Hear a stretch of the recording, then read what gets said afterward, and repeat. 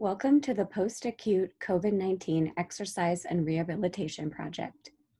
Today's title is It Takes Two, Coupling of Respiratory and Pelvic Diaphragms to Optimize Breathing.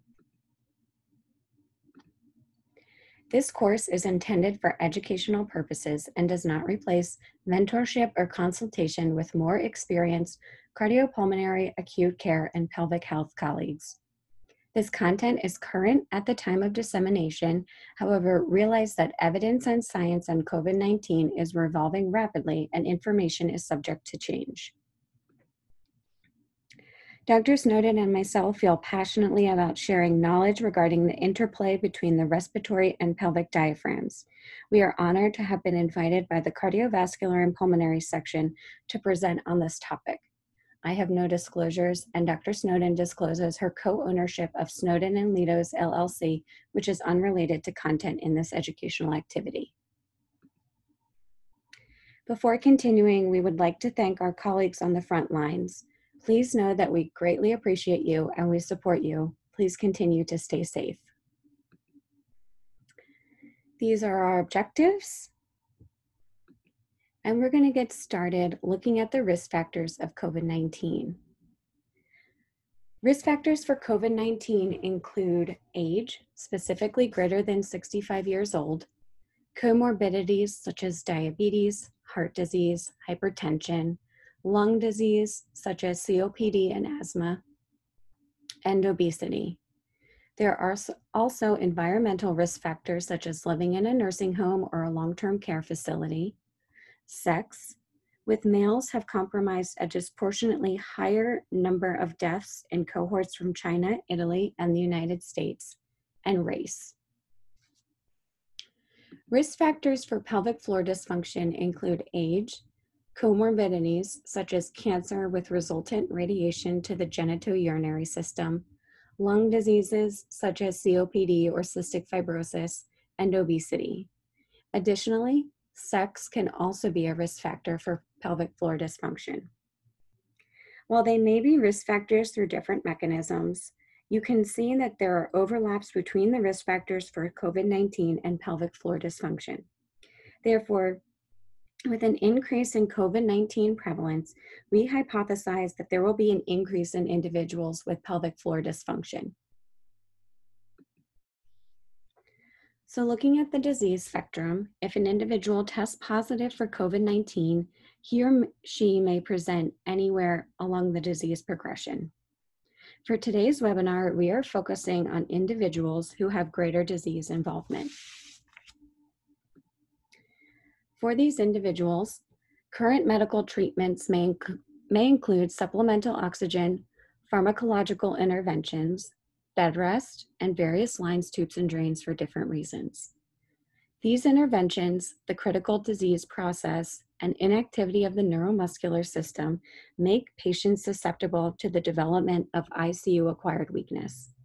ICU-acquired weakness is defined as a syndrome of generalized limb weakness that develops while the patient is critically ill and for which there is no alternative explanation other than the critical illness itself.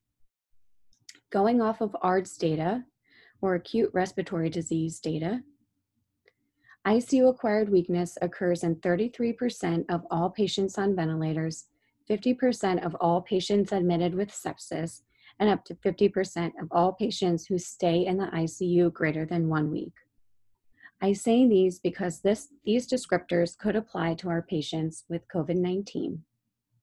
As a result of the multi-system involvement, these patients may go on to develop PICS. PICS is a syndrome of disability that remains in those who survive their critical illness. It has cognitive, psychological, and physical components. For more information on ICU-acquired weakness and PICS, we encourage you to watch a PACER webinar presented by Patricia Otaki, James Smith, and Haley Zalesnik. In addition to screening, assessing, and treating PICS, PTs and PTAs will need to screen for signs and symptoms of stroke, Guillain-Barré syndrome, and how breathing through a mask affects the patient's mobility. We bring up these points because these post-COVID-19 considerations have the potential to influence muscle strength and pressure regulation, as we will discuss shortly. So fellow clinicians, we truly feel that this is our time to shine even brighter. We have the ability to assess and treat a variety of symptoms across multiple systems. For further information on specific systems, we encourage you to check out these PACER project webinars by our esteemed colleagues. Please know, though, that this is not a comprehensive list. With this said, today's webinar will focus on the genitourinary system. Now, you may be asking yourself why the GU system matters. So let's begin with an overview of breathing and how the pelvic floor contributes. COVID-19 is a hypoxemic disease. Without oxygen in the blood, the oxyhemoglobin dissociation curve is going to shift left, and our patients will hemodynamically tank, especially during activity. As a result, we need to promote efficient and effective breathing. Looking at inhalation, the diaphragm is our primary inspiratory muscle. The diaphragm contracts and descends, increasing space in the thoracic cavity. This creates negative pressure, allowing oxygen to enter the alveoli. Effort is dependent on elasticity, resistance, and inertial components of the respiratory system. During the second half of the respiratory cycle, we have exhalation. Expiration is the opposite. The diaphragm relaxes, and when it does, it rises and decreases space in the thoracic cavity. This creates a positive pressure and allows expiration of carbon dioxide. So looking at the diaphragm, it acts as the primary respiratory muscle. The diaphragm also divides the thoracic and abdominopelvic cavities. Therefore, if the diaphragm is the ceiling of the abdominopelvic cavity, the pelvic floor muscles are the floor. The pelvic floor muscles are a group of muscles that sling from the pubic bone to the coccyx. Essentially, the pelvic floor muscles make up the pelvic diaphragm. You can see that the pelvic diaphragm is symmetrically aligned with the respiratory diaphragm and acts as the inferior aspect of the core. Consider the pelvic floor muscles as a hammock. One of the purposes of the hammock is to support the organs of the body. You can see in this analogy, the pelvic floor supports the bladder, the uterus, and the rectum. The pelvic floor also assists with pressure regulation. So this provides a superficial overview of how the two diaphragms work together.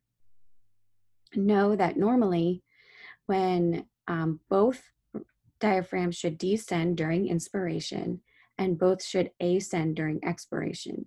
Essentially, anything that happens with one diaphragm influences the other. So let's put it all together. While there are many models, we are choosing to demonstrate the link between the respiratory and pelvic floor diaphragm using Mary Massery's soda can model.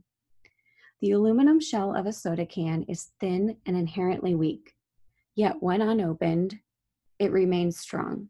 It is challenging to change an unopened can's shape unless the exterior shell is punctured. When the can has a leak, it loses its strength and is easily crushed. Therefore, it is the internal pressure from carbonation which gives the can its strength and form. We can carry these principles over to the human body. Think of the skeleton. The skeleton is weak. Without muscular contractions assisting to maintain and regulate pressure, the skeleton would collapse and lose its shape, or posture, if you will. So putting the two together, the trunk is composed of two chambers, the thoracic and abdominopelvic. It is divided by the respiratory diaphragm. The thoracic cavity is sealed at the top by the vocal cords.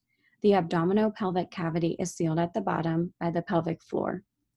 Each chamber is capable of creating and distributing different internal pressures.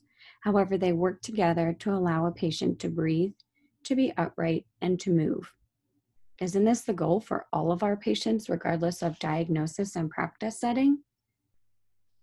Most of our patients, especially post-COVID-19, may not come to us with an intact soda can. So let's consider a disruption, or a puncture, if you will. Our patients with COVID-19, specifically those at the severe end of the disease spectrum, may have required more invasive treatments, such as an endotracheal tube. An endotracheal tube passes through the vocal cords. Now, typically, the vocal cords open and close similar to how a window does to allow the passage of air for a patient to vocalize.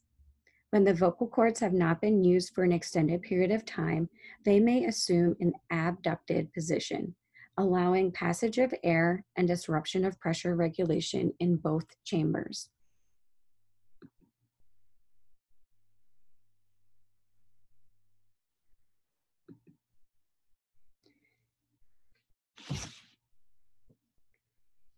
The result of the disruption could be altered breathing mechanics and altered posture, which requires other trunk muscles, including the pelvic floor, to work overtime.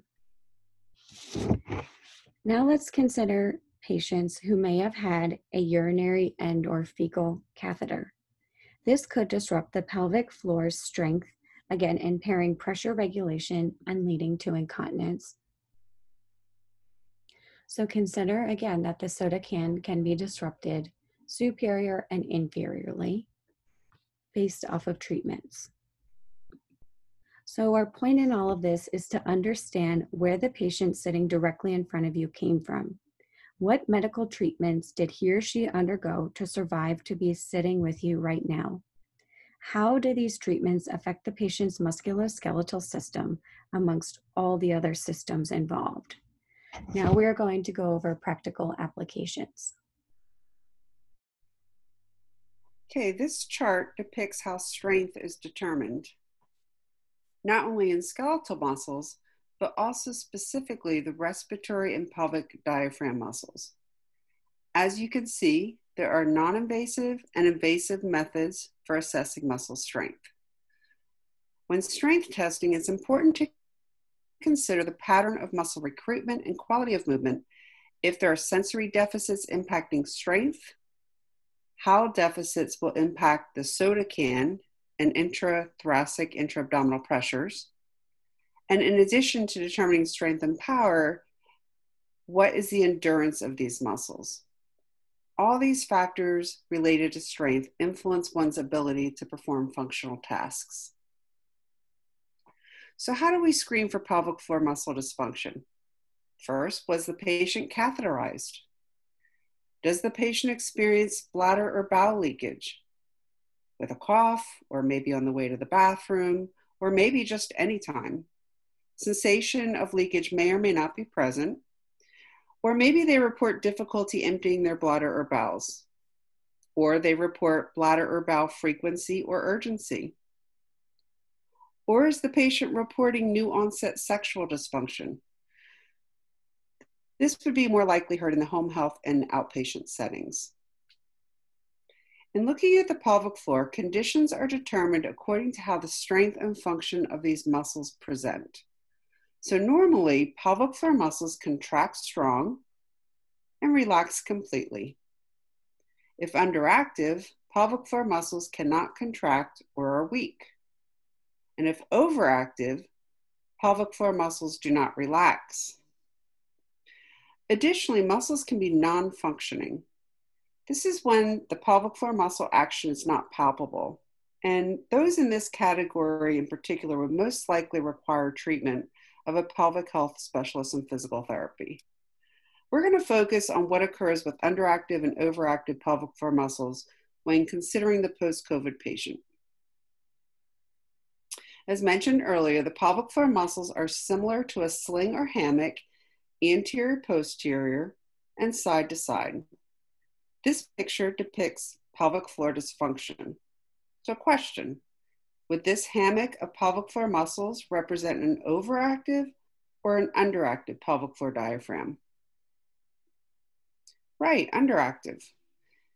Here anteriorly near the pubic bone, we see damage, possibly damage to the bladder neck, but pelvic floor dysfunction doesn't necessarily mean that something is torn, but there's a breach in the integrity of the sling or the hammock of muscles within the pelvis.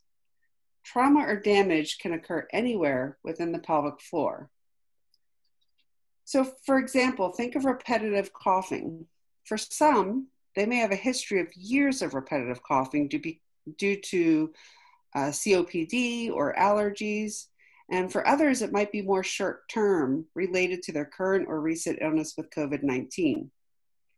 Another example of repeated strain on the pelvic floor could be from years of straining because of constipation.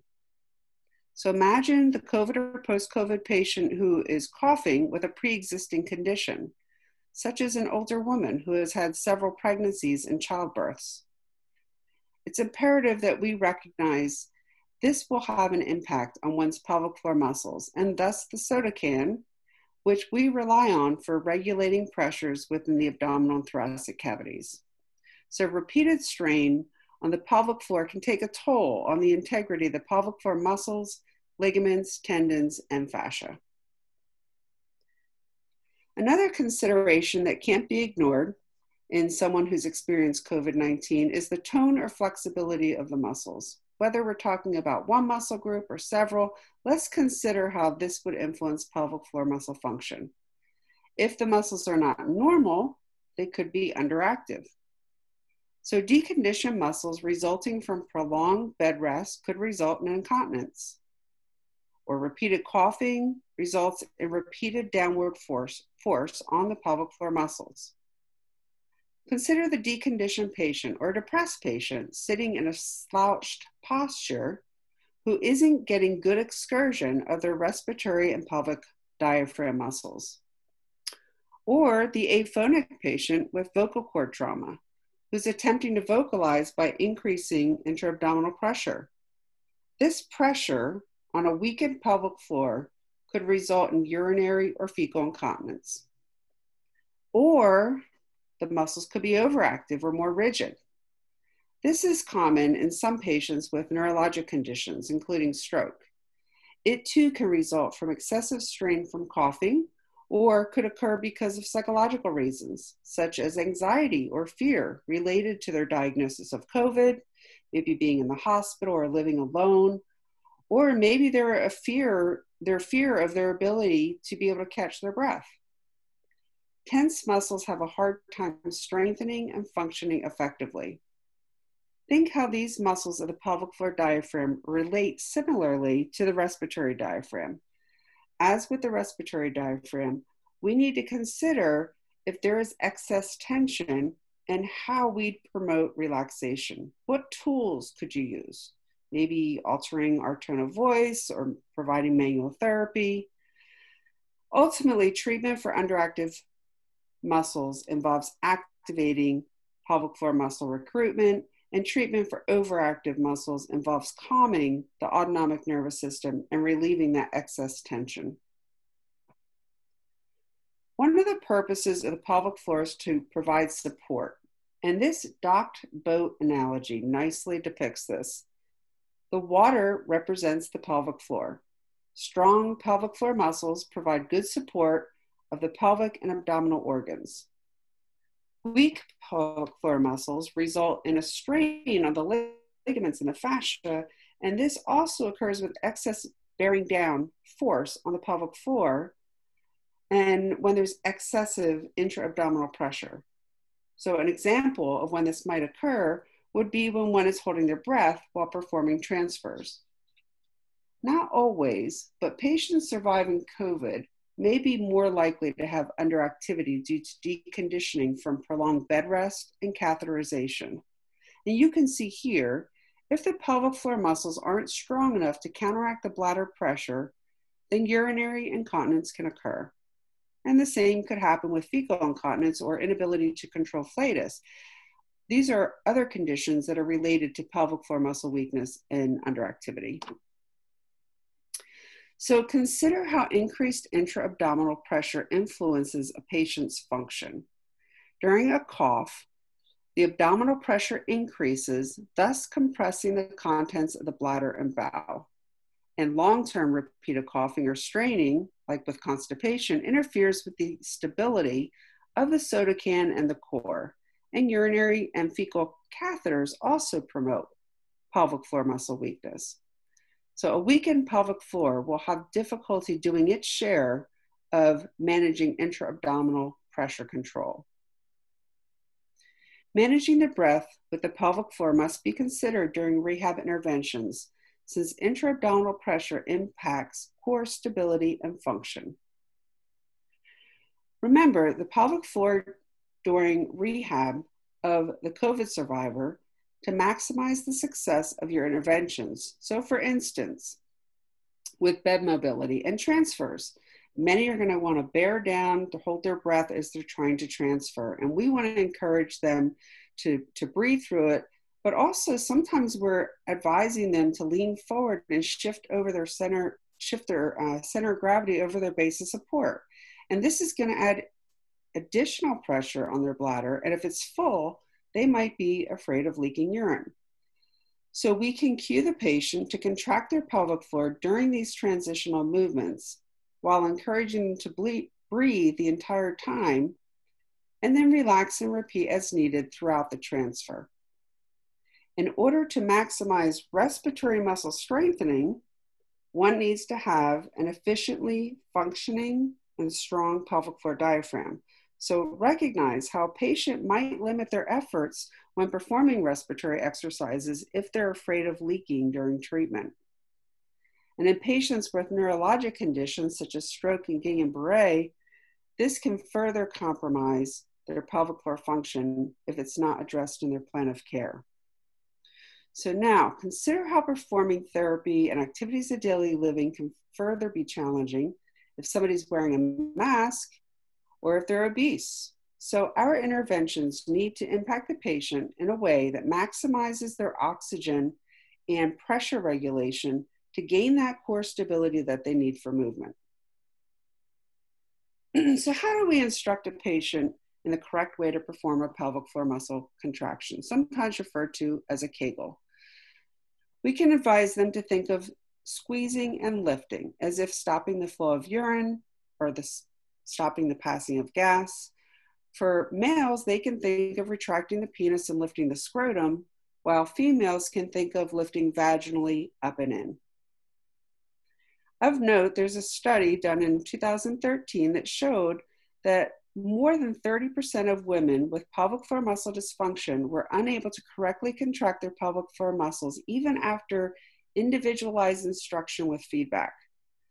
Common errors are that people will bear down instead of lifting up and in, and also they might use additional muscles such as the hip adductors, the gluteals, or abdominal muscles in attempting to contract the pelvic floor muscles.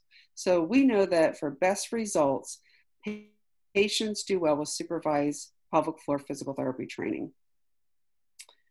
So how do we combine the synchronous motion of the respiratory and pelvic diaphragms? One way is to teach a patient to remember the letter E, exhale during effort. So the patient would gently inhale, they would contract their pelvic floor while exhaling, and then advise them to relax their breath in their pelvic floor, and when ready, inhale, contract the pelvic floor while exhaling, and repeat the process. It's helpful to have them do this in their own time because it helps to reduce anxiety and to enhance their learning. So as with all skeletal muscles, the pelvic floor has both slow and fast twitch fibers. The slow twitch are activated during transfers and ambulation.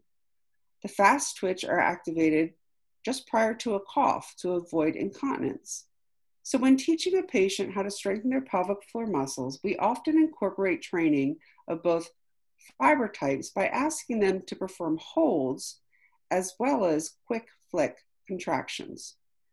They might perform these exercises a few times a day 8 to 12 repetitions each. If a patient is attempting to enhance their cough, it's important that we remind them to keep an upright posture, and also if they can pre-contract their pelvic floor and abdominal muscles, that will assist in its efficiency or effectiveness. So consider the influence of posture. Slouching often results from weakness, fatigue, low drive, lack of awareness. So it's important that we encourage an upright and open posture, whether they're sitting or standing, and this will help to activate the spinal extensors. And it allows for contraction of the pelvic and respiratory diaphragms, improved rib expansion, respiratory ventilation, as well as pressure regulation. And then in looking forward, how we would advance these therapeutic interventions, we'd want to incorporate the transverse abdominis and get that activated by first helping the patient find their transverse abdominis, add that to the breath, exhaling during the contraction, and then we want to incorporate it into their function. And by doing this, this will enhance breathing. It'll help to manage the intra-abdominal pressure, reduce incontinence, and again, enhance that core stability that's needed during movement and function. So when do we refer to a pelvic health physical therapist? Well, first of all, pelvic health physical therapist is somebody who specializes in the treatment of male and female pelvic dysfunction. And if your patient is reporting that they're having urinary leakage or bowel leakage, or maybe bladder or bowel urgency or frequency, or they're reporting constipation, additionally abdominal or pelvic pain, and that would be any pain between the ribs and the mid-thighs. And sexual pain as well, oftentimes can be a result of pelvic floor dysfunction. And the way you would find a pelvic health physical therapist is by going to the APTA's Academy of Pelvic Health Physical Therapy's website, aptapelvichealth.org, and in the upper right-hand corner is a link titled Find a PT. You would just add in the geographic location and the pelvic condition, and specialist names and location, as well as the contact information appears. So take-home points. After surviving COVID-19, patients are being discharged from hospitals at a quicker rate. Patients are likely to follow up with physical therapists to assist in regaining their strength, endurance, balance, as well as quality of life. It's important for physical therapists to screen for risk factors and identify deficits in all the systems of both men and women, including the genitourinary system. Coordination of the respiratory and pelvic diaphragms is necessary to enhance breathing, prevent incontinence, and to maximize function. And addressing the respiratory and pelvic floor diaphragm interplay is critical, not only in patients post-COVID, but all patients. So attached, we've selected some references that you can utilize if you want to investigate this further. And we'd really like to extend our appreciation to the cardiovascular pulmonary section for inviting us to participate in this PACER project, and for the for the Academy of Pelvic Health Physical Therapy support. Thank you so much, and stay safe.